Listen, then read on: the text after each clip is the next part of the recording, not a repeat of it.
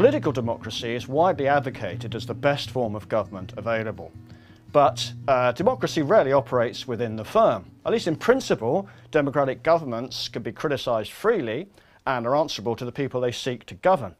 But managers are not answerable to the people they seek to manage, and criticism can be a dangerous business.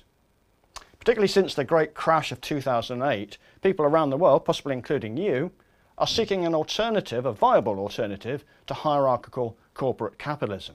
So the question we're going to ask in this MOOC is whether a market economy in which firms are owned and controlled by their workers, a cooperative market economy, could such an economy be an efficient and viable alternative to capitalism? That is the issue we address in this MOOC. The MOOC team come from 3 different institutions, the Universities of Edinburgh and St Andrews and the James Hutton Institute.